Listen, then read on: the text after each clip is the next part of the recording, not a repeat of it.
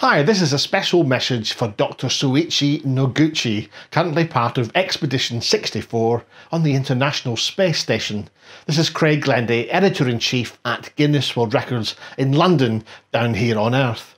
I'm calling to confirm that with the completion of your last spacewalk on the 5th of March this year, you broke the record for the longest gap between consecutive spacewalks. So with your previous EVA on the 3rd of August 2005, that means a gap of 15 years and 214 days, beating the previous record held by Russia's Sergei Krikalev.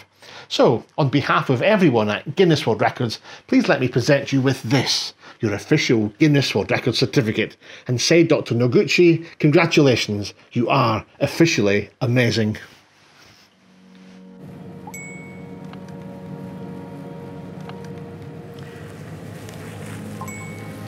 Hey Craig, I think we established a new world record, the longest certificate presentation. Hi everyone, my name is Soichi Noguchi, Japanese astronaut. Craig and everyone who works at the Guinness World Records, thank you very much for certifying my new record, the longest gap between spacewalks, 15 years. Although I'm very humbled, I'm very delighted to establish a new world record, I have to admit that the setting up the new world records cannot be done by a single person.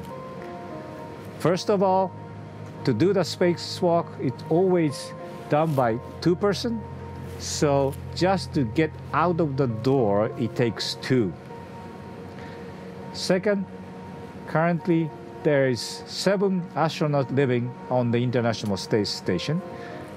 And all 7, the number one priority on the spacewalk day is to make sure that the 2 spacewalkers come back safe and sound. Lastly, there are hundreds of flight controllers working on the ground.